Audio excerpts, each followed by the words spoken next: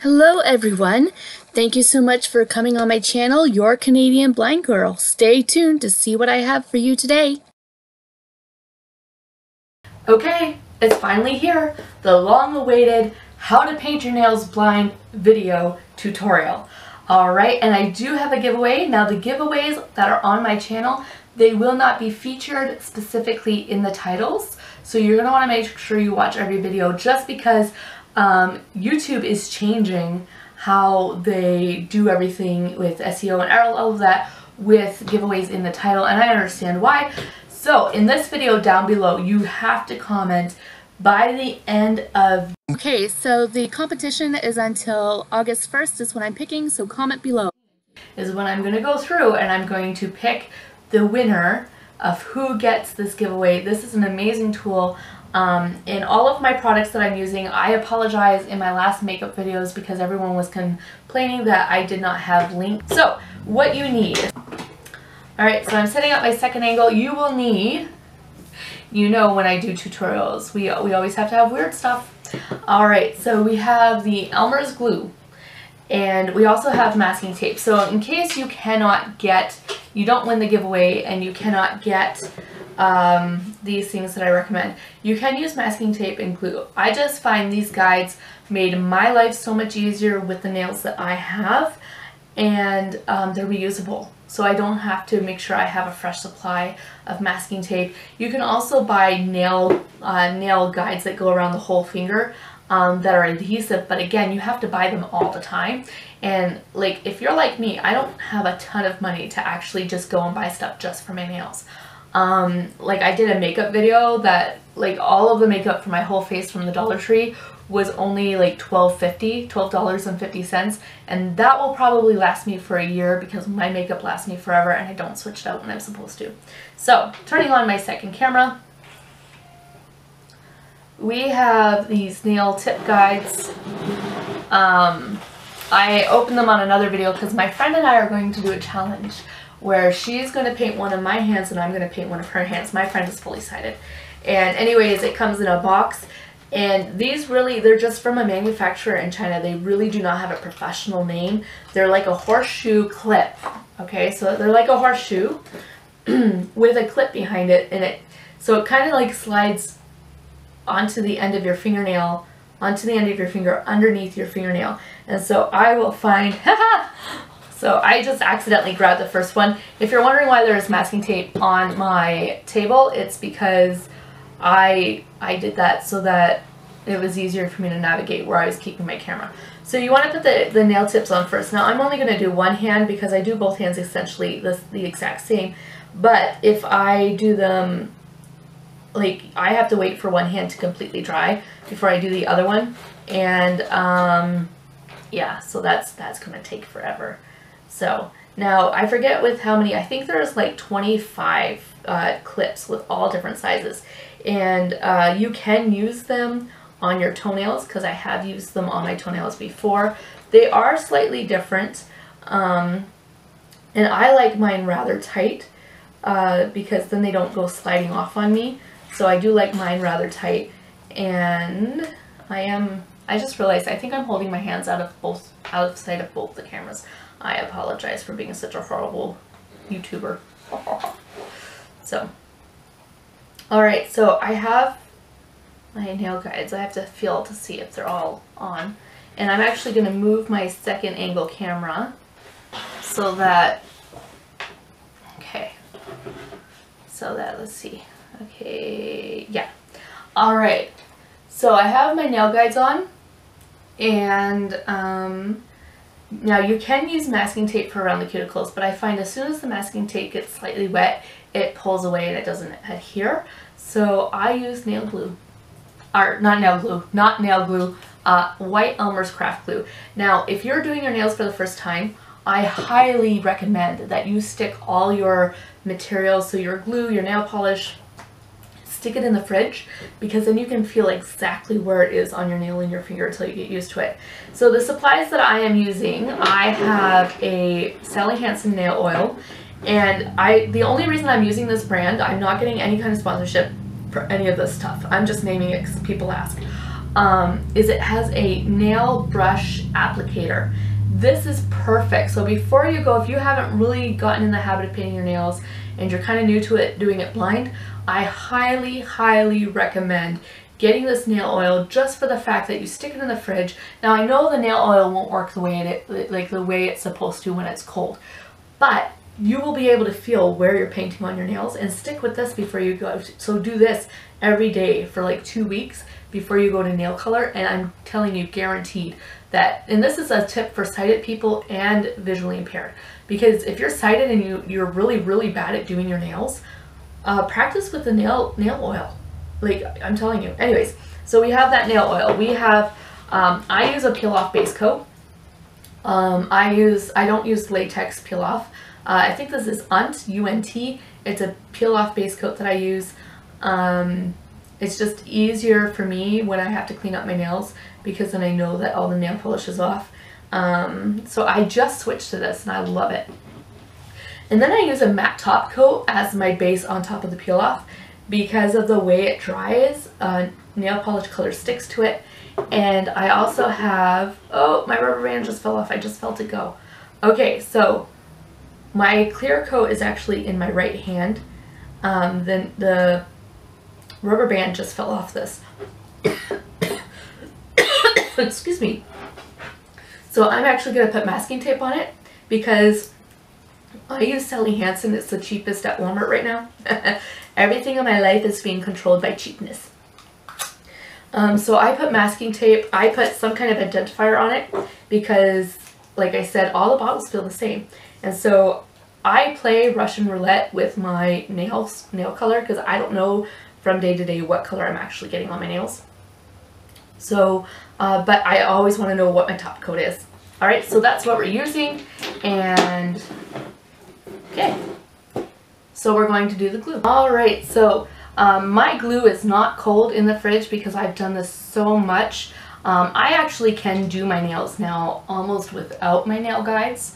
These were brand new because I was going to use them with my friend, because I didn't want to use all my old ones that had nail polish all over them. And then we got interrupted. So sorry, when we do this again, you're going to have to use my used ones that they all have nail polish on them. But don't worry, I will clean them. Alright, so let's see, I've gotten pretty good at this. Now you always want to squeeze a little bit before the glue actually comes out. The reason for this is so you don't get a huge glob. And sometimes I actually squeeze, so I squeeze a little bit out. And it's okay if it goes a little bit on the nail, because it will, like, you actually don't want to flood your cuticles with nail polish. So I actually do it until I just feel it covering the edge of my finger. So I'm actually kind of doing it like I'm starting it on my actual skin, not on the cuticle. And so I prefer using smaller glue bottles. So one thing you might notice is you're like, okay, she doesn't seem like she knows where she's going with that bottle of white craft glue. And I'm actually better at painting my nails with my left hand, and I'm trying to do it with my right hand. Yes, I am right-handed, but I'm actually kind of ambidextrous. So some projects I actually do a lot better with my left hand. And so then this glue has to dry. So while it's drying, I probably will turn everything off and film another video while I'm filming this one, because might as well make use of our time. So close my nail glue bottle. And remember what I've said before, you can tell if someone's had sight before and then lost it, because their eyes will continue to look like, so for instance, I know where I'm holding my hand, and so I can technically, it looks like I'm looking at my hand even though I can't even see my hand. I do that with people when I'm talking, like I hear their voice coming from a direction and I look right at them. So right now when I'm filming, I always set it up so that when I'm sitting up straight, my camera is set up right directly in front of me so that it looks like I'm looking at my camera. So it looks like I'm looking at you. And like there are times I forget where the camera is, and there are times where I think there are times when my eyes aren't actually looking at you at all, even though I'm trying. I don't know. So yeah, I'll let this dry and start another video again when I go to do all the other steps. Setting up my second camera. And so the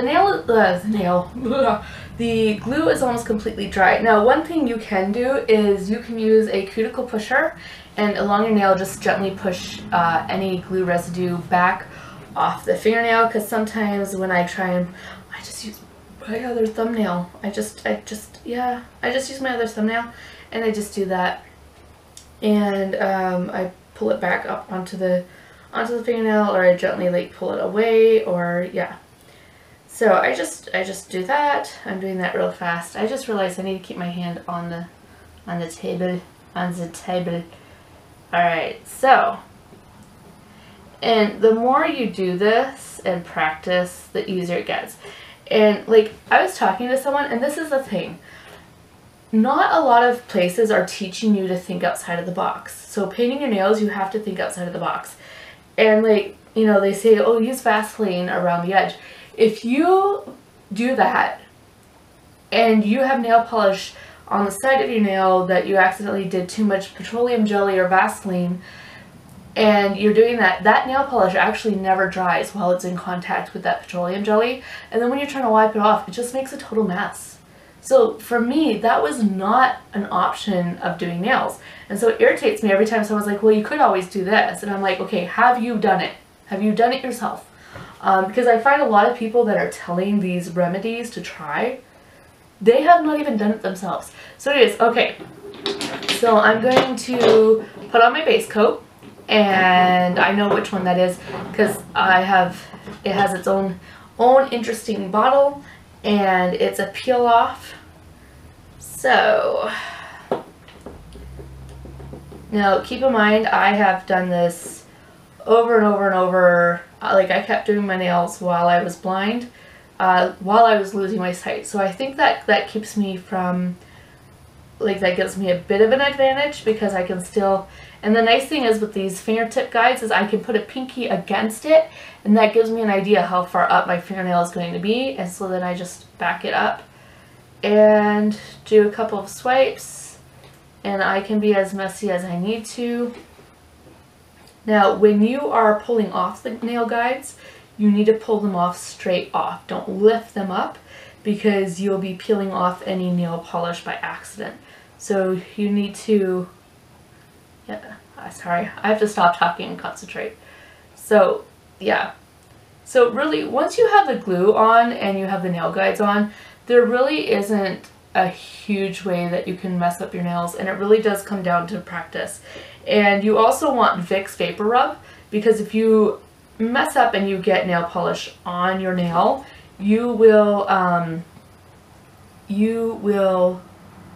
can just rub that Vapor Rub on it, and that Vapor Rub will take it right off the skin. So it's really cool how it works. So again, I'm going to walk you through the step. I almost have these done. I put my pinky against the nail guide, and then I put my fingernail brush down on top of the nail. I slide it up towards the cuticle and swipe it down. And my pinky always gets stuff on it. It's not that big of a deal. You could, when you're pulling, like when you're dragging the fingernail polish down your fingernail, like pull your pinky away. For some reason, my mind never thinks that much. I never think that much about anything. That's a warning to my future fiance. Do you know what you're getting into, William? I don't think. Alright, so that has to dry. I like to put a couple of layers of this on, just to make sure, because it's my peel off base coat so that I can pull it off later. I like to do a couple of coats, just to make sure I have all the nail surface covered. So it makes it easier. And yeah, so we could talk while it dries. Now, when I'm doing my base coats, I am really bad. I don't always wait completely, and you want to be careful doing that because when you mix nail polishes, even if they're the same brand but a different color, they have a different chemical compound, and so when you mix them, you actually can end up ruining your nail polishes faster by doing that. And so don't do what I do. Wait for it to completely dry. And let's see, I'll try and talk better through it And again, keep your nail polishes and stuff in the fridge. Not only does it extend the shelf life of your nail polish, but you can feel it easier when you're applying nail polishes. Now for me, the more layers I add, the harder and more challenging it gets, because the less I can feel how far up that nail polish is going. But like I said, I don't worry like too much about it, because once you have that nail, like I put the glue so that it almost goes right up to my first knuckle. So it goes almost right up to my first knuckle, all the glue. And you know, you can even put a couple of layers of glue down just to really make sure you don't have any kind of leaking or anything like that. And this really, like, use non-toxic school glue. I did not know this, but there is actually school glue that is out there that is toxic, so it has to say non-toxic on it. So one thing I would recommend, and here's another blind tip for you.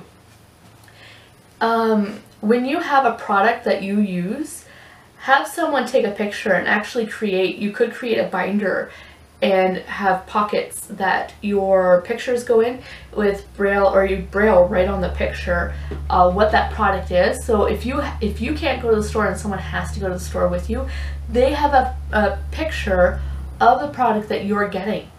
And that just makes it so much easier. Like if you have a specific product that's by a specific brand name and you don't like other brand names, like for instance with me, if I'm going to have ketchup on something, I do not actually like Heinz ketchup. I grew up with no name. Our family had to grow up cheap, okay? No judgment. I grew up with no name condiments. So for me, whenever I eat something that's different, like, I don't know, Heinz, to me it doesn't taste good. I don't like it. So yeah. Alright, so I actually don't think I'm going to put a second layer. I thought about it and then I was like, I'm taking way too long. So you always want to make sure you close up the lids tightly. Again, I'm a hypocrite. I always forget until I knock a bottle over and then I'm like, oh yeah. Alright, so now you do want to take your nail guides off when you do your last and final coat. That way, because every time you put a wet layer of polish on dry, it re-wets the layers beneath it. And so you want to do that when you want to take those nail guides off after your last polish your last layer has just been put on. That way you don't accidentally pull off all your nail polish, especially if you're using a peel off. Okay, and then matte. Alright, so and you know what? I challenge other YouTubers that do nails to do this. Get the nail tips, nail guides, and see if you can do it without looking. It's hard. It's really hard. So again, I'm putting my matte coat on. I put my pinky to the edge of the guide, and I apply the nail polish over the nail. And yeah, so. Okay, and I'm going on to my ring finger now, and I put my fingertip onto the nail guide, and I put the nail polish down on top of there. And these are just thin little layers. They're not like thick gobby layers. So I make sure to really drag that brush, the one side of the brush, up against the side of the bottle, because you really want to have that bottle like that. So yeah.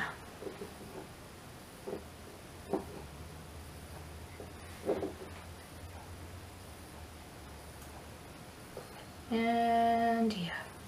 So again, I have a habit of looking, like it really is a habit of looking at what I'm doing even though I can't see what I'm doing. So it's just kind of, it's just funny that way. So yeah. Alrighty, so that is my matte coat. Now, because I take so long to do my nails, usually that first nail is usually pretty much done by the time I do my next one. So then I put my color on. Alright, so I have the color. And again, I will try and put links. I don't even know if I can find links for this stuff.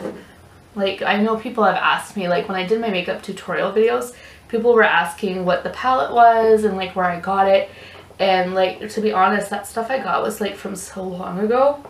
So if you want to know what this makeup look looks like, watch my video about Dollar Tree, because this makeup look actually came from the Dollar Tree. So yeah. Okay, so pinky. And it's actually easier if you can pick a nail polish or something that you, that they all have the same length in brushes. Mine don't. My peel off and my matte and like my color, they all have a different length of brush, so that always makes it a little bit more challenging and a little bit harder when I'm trying to paint my nails.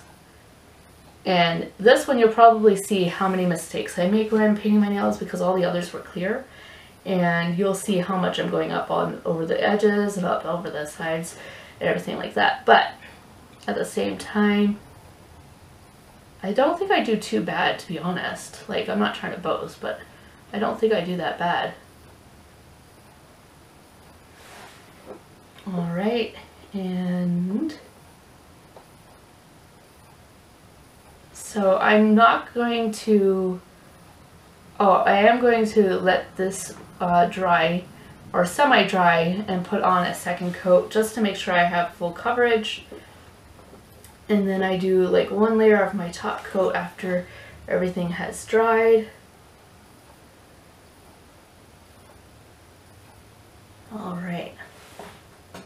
Okay, so I let it dry, and with these bottles I'm actually really good at putting the nail polish applicator back in the bottle because I've had so much practice with that. So the other ones I'm not that good at. Alright, so I'll let that dry and then I'll come back for, actually I'll do my second coat and then I'll do my final coat and take off everything. Just because I don't want to waste everybody's time. My videos are always too long because I ramble way too much.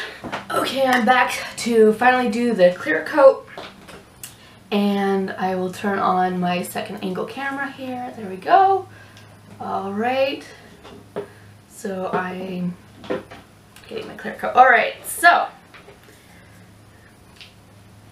again, I just touch the tip of, I always use my pinky, so whether it's on the bottle that I'm going to use, so I put on that clear coat. Now remember what I told you about when you're putting on that final coat, that you you peel off that guide, you just pull it straight down, and then any glue that was sticking up over the edge of the, alright, and I just peel that off. And my nails should be done. Now my nails sometimes they're more perfect than others. I won't know until it's dry, and sometimes they're not. So it's just really, like I did it in a hurry. I probably really should have taken a lot more time for today's video than I did. But you know, it's a hit and a miss. The more you do it, the better you get at it, and it just really, it does come down to how much time you have to do it. Okay, so yeah, I do that, and I pull off again. You want to pull the nail guide straight down, and what that does is it helps to loosen off. Oh, I can feel it pull, so it actually took the glue with it. I can feel glue. So I mucked up that nail, that was my fault. So sometimes if you start feeling the glue pulling down from the skin above your nail, you might want to stop and gently pick it off of the, so maybe I didn't wait long enough for that to saturate. Okay,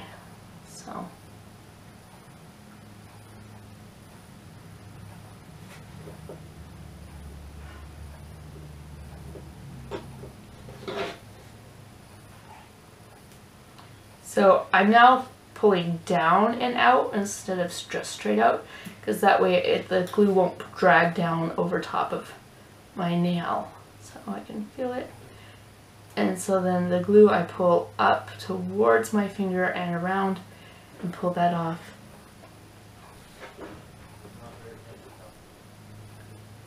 Okay.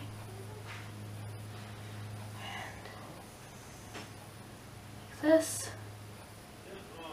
And then, like I say, the more you practice it, the better you're going to get at it and the easier it's going to be. Now, for me, I have to do one hand at a time because the nail guides, they are tricky to work on once you have them on your fingers.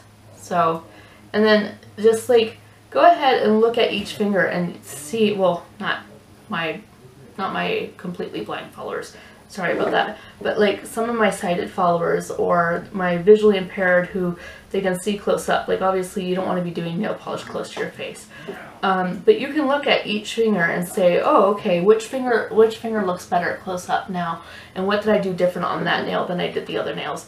And you learn as you go, and that's just really, really great, learning as you go, because you get things done. So, and doing it this way, you have minimal cleanup, and it's just great. So, and you can always have a friend go over again that clear coat, okay, after you pull everything off, and that just, if there's any loose edges, that just sticks them down to the nail.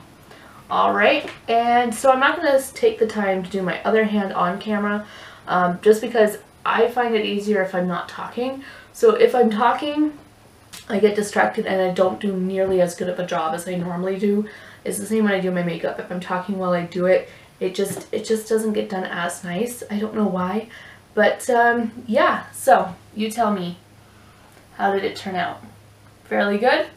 And like I said, I got distracted multiple times when I was trying to talk while doing it, and I feel like I didn't do as good of a job as I normally do. Thank you so much for watching. Please be sure to subscribe.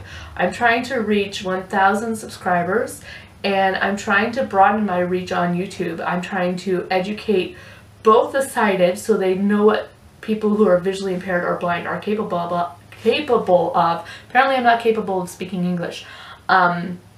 And then I'm also trying to reach my blind and visually impaired community as well, because sometimes we might know of a way that just works a little bit easier or better or different than the way we're doing it, and we're like, oh, that way is easier for me, and you don't know until you hear these ideas. So I am trying to reach a broad spectrum of people, and you sharing my videos on Twitter and Facebook and Instagram. I'm not on Instagram because I can't figure out how to make it work as someone who's blind. So anyways, definitely subscribe, like, and share my videos. Thank you so much for watching. Bye!